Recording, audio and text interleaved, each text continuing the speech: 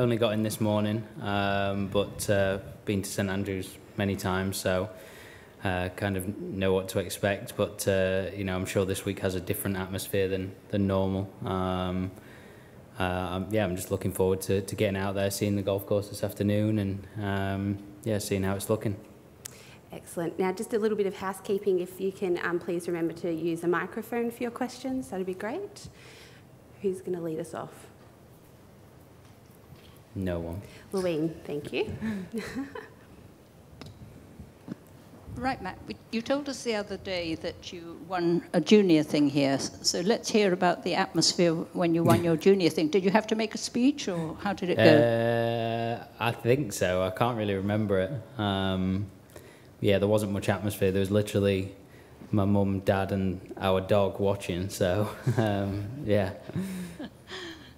And what were your scores? Oh, I can't remember. It was like 2 round stroke play. 1 round the Eden, 1 round the New, and then if you qualified top 32 or something, you came to play the old course, or match play on the old course. So, yeah, it was just all match play. Okay, well, I've started it, so... Yeah, just here. Thank you. So how many matches would you have had to win then, Matt, after that? So 2 rounds of stroke play, then how many match play? I want to say that it was like 3, I think. I think it was actually only top 16 that qualified, so I don't know what the maths is on that. But, yeah, I think I only played three matches, and then I played the following year as well. Lost in the final, so... So a pretty good record around here already. Well, only when I was a junior. Since I've played the Dunhill, and it's not been so good. So. And you told us last week that your idea of perfect preparation for a major would be to play pretty well, but not exactly perfect, and then for it just to click this week. Was Scotland last week a pretty good preparation? Yeah, I mean, yeah, it was really.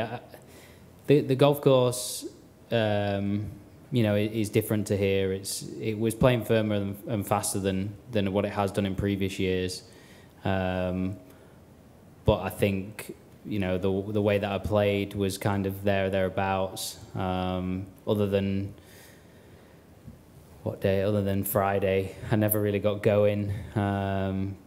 Early on, sort of Sunday, made a birdie, made a bogey. So just never really got going over the weekend. And to be honest, I was surprised that 2 level pars kind of kept me at 6, to be honest. So, you know, walking off Sunday, I was happy with the result. Rue, thanks. Matt, how did it feel teeing up for the first time competitively last week? Did you get a different feeling as a major champion? I think for me, I'll be honest, like I was a little bit apprehensive, you know, where's my game at? You know, the golf last week, you know, links golf is quite drastically different to what we played at the US Open and what we play year round. You know, it is very different form of golf. So that was also kind of something that was, I was apprehensive about. But I felt like I was pleased with the way I played day one. You know, the draw was a big factor last week, and particularly day 2 played really, really well. So to me, I was kind of laughing to my friends, and I was kind of saying, you know, I'm just happy that I've still kind of got it a little bit, you know. So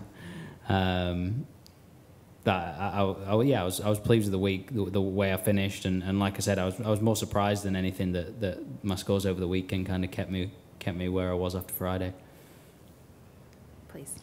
Matt, the off-course atmosphere you were able to create at Brookline contributed a lot to your success. Are there things you're trying to replicate this week? Yeah, unfortunately the Fultons couldn't make it. No, not really. I mean, I'm staying in a house with my mum and dad, manager Ted, and I had a chef at Brookline, and he's been to a few events this year. He'll be here as well. So just kind of keep things the same. Kind of last week I was just basically on my own. I stayed on site, and it was quite boring to be on my own, to be honest. I normally like my own company, but it was a little bit boring. So this week it's kind of nice to sort of get back to that and be similar. But in terms of the week as a whole, it'll just be kind of the same deal of preparation and normal routines. Just trying to get back to the normal routines that I have done all year, really. Thank you.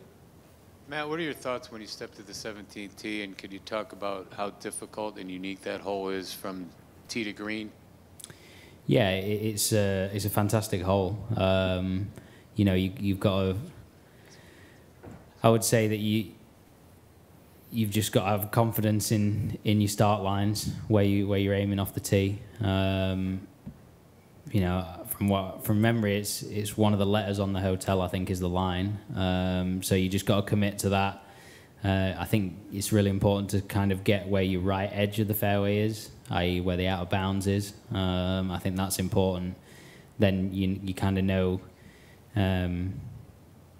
where your widths are, where your dispersion is, and then that the second shot is so important that you hit the fairway to at least give yourself a chance of bouncing it up short and staying on the green. Everyone knows left in the bunker's dead, missing the green right is dead, short is the safest bet, but it's not easy from there. It's just a tough hole. So I'm not sure where the wind's going to be playing this week, but I've played it before when it's been into the wind. I've hit 4-iron in there. I don't know where it's forecast, but if it is down, it will be a little bit easier, hopefully. But it is just it's a tough hole, and particularly if you've got a lead coming into there, it sort of really puts pressure on. No, I think maybe I've been on the road once, or no, maybe not the road. I think just rolled off the right edge down onto the bottom there. But no, I wouldn't say I've played it enough to have it. Thank you. Hey, Matt, there's been a lot of thought that this course is going to be extremely gettable this week because of the weather forecast. I'm curious what your take is on that, because of the fact there's so many younger, longer hitters here, and as a follow, how many of these par fours in calm condition are drivable for you? Yeah, like I say, I've not played the golf course for a couple of years now. Obviously, when I've played it, it's been in October, so it's been soft or softer. And right now, I think from what I'm hearing, it's very firm. And I think I mentioned last week that speaking to Billy, you're looking at 4, 5, maybe 6 that are drivable. Again, that's, like you say, calm conditions. That's probably a bit of a guess from my side, but that definitely changes the dynamic of the golf course. And someone asked Billy today, what does he think the winning score is? And I'm like pretty oblivious with most golf history, and he was telling, I think Louis won on -15, someone won on 18, someone won on 16 or something. So I was taken aback by how low the scores were. Like, I didn't think it would be that low. So, I think with it being firm and par 4 is more gettable, it could be a low one as well that wins, weather permitting. 18, which to me I was like, that's low. David. Yeah, Matt, you've been away for so long in America this time. Just wondered if there was almost a period of adjustment coming back. And in golfing terms, when you were at Renaissance, we've made a lot of your longer hitting. Were you actually hitting different clubs to when you played it last year? Yeah, I think we had like an opposite wind all week this past week at Renaissance. So there was a lot of holes that were. I feel like the wind switched every day last year, but some of the holes played really, really short this year, and I was definitely hitting. It was firmer as well, but I was definitely hitting a lot less club than normal. So that was nice. And what was the other? Sorry, what was your first? It was the amount of time you've been away. Has it been difficult to be British again? Yeah, it has been a little bit, to be honest. Yeah, I mean, talk purely golf. It has been a little bit. Just kind of, particularly last week, I struggled into the wind. I just didn't hit many. I didn't hit good shots into the wind, and that was, you know, when you're out of it for so long, hitting off the turf and having such a strong wind, it's kind of takes some getting used to and some practice just to hit those shots again to control your ball. I didn't do that very well at all last week. You know, it's something that I've told Mike that I want to work on this week. We done a little bit this morning, but you know, there's not a breath out there really at the minute. And so all we kind of did was just get some numbers and seeing whether I'm spinning it too low or too high, and everything seemed fine. So unfortunately, it was my fault, not my club's fault. So it's something that we'll just keep an eye on for the rest of the week. But definitely something that I need to get right before Thursday. Question here, please. Matt, what will it mean to be part of the celebration in history here this week at the 150th Open? Yeah, it's great. It's great. It's my first Open at St Andrews. So, you know, I wouldn't say it's one of my favourite golf courses, but to experience it in an Open, it is, you know, it's amazing. It's definitely one that I watched growing up.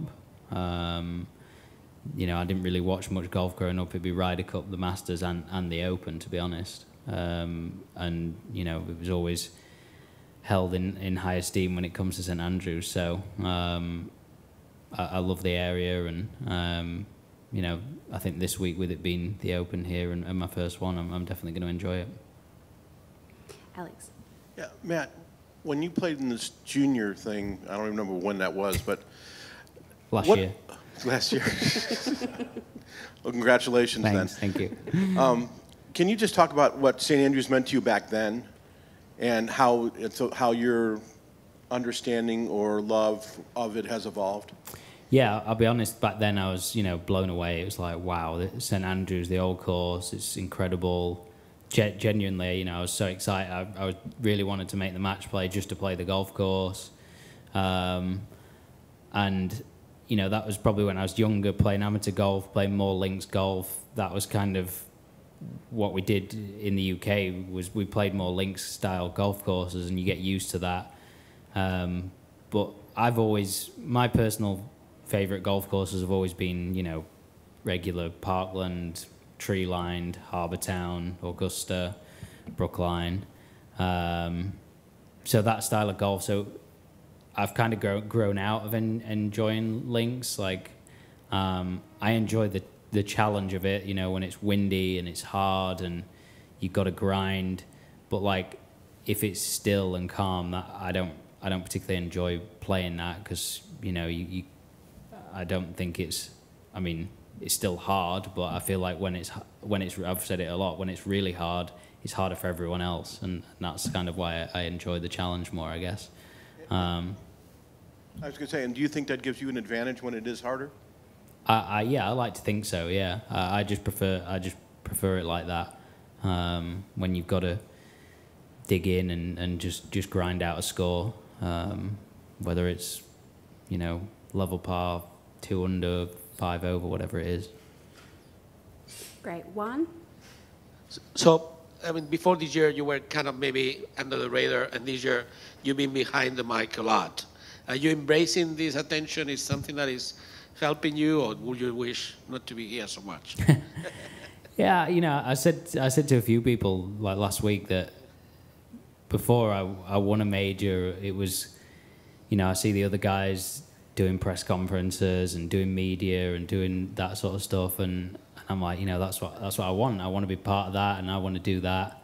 And now it's happened. It's kind of like, oh, it's quite a lot. You know, it's a lot to take in, and it's definitely different. And you know, I spoke about it already. You've got to manage your time differently and even better than before, because you've got more people wanting your time, and you got to balance that. But you know, I'm enjoying it so far. It's at the end of the day, I got to do whatever's right for me and my golf. So if I have to do less of this and make sure that my golf's okay, then that's what I'll have to do. But like I say, it's just trying to find the balance with it at the minute. And I'm enjoying it for now.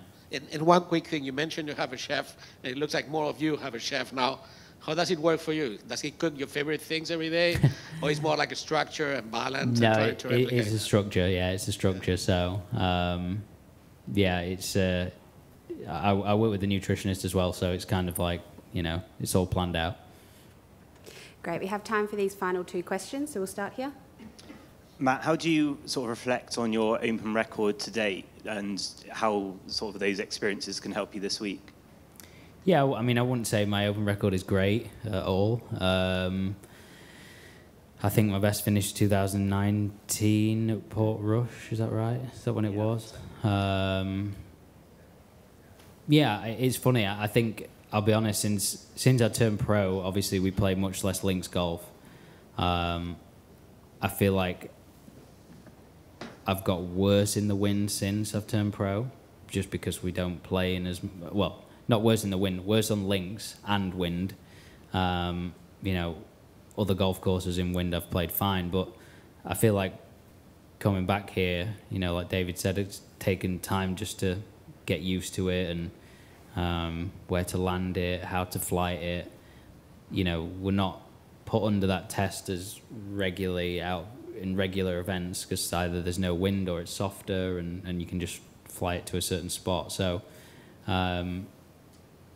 obviously I'd like to improve on my record and I feel like, you know, I've obviously been playing much better since the last Open that I played. So it's just, you know, trying to do more of the same this year and like I say, just fix a couple of things from last week and hopefully take it into this week. And our final question over here, please. Yeah, Matt, you got a nice message of congratulations from Padraig Harrington on Twitter after you won the US Open, talking about hard work and perseverance. And when you hear that from Padraig Harrington, it sort of says a lot. Have you had much inspiration from Padraig over the years, much advice? I think after the 2013 Open, I remember him coming off the course after his round and he just wanted to know what you'd shot, as far as I recall. I didn't know that. You might have been just ahead of him, maybe. Just wondering, what kind of interactions and inspiration has Padraig given you over the years, and any stories regarding that? Yeah, I've played with Padraig a few times over the course since I've turned pro. I really enjoy his company. He's a great man. You know, the work that he puts in is incredible. You know, his ball speed is what he's obsessed with nowadays, and it's incredible how fast he's got. But for me, the biggest thing that I would love to take from him is just his attitude towards the game. It's, you know, you could tell you yourself, and I spoke to Ronan, his caddy, about it before. He could hit it 500 yards offline, and you'd never know it happened. You know, and that to me is I think is his biggest strength. Is he just moves on straight onto the next shot. That's what he's focused on, and you know, that's why he's been such a good player, and he's a multiple major winner.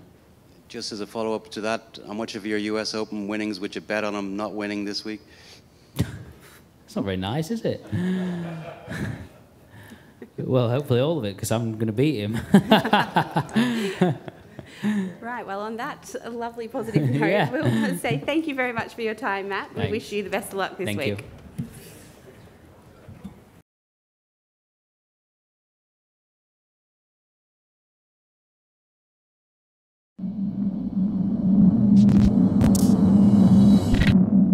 Ha ha ha.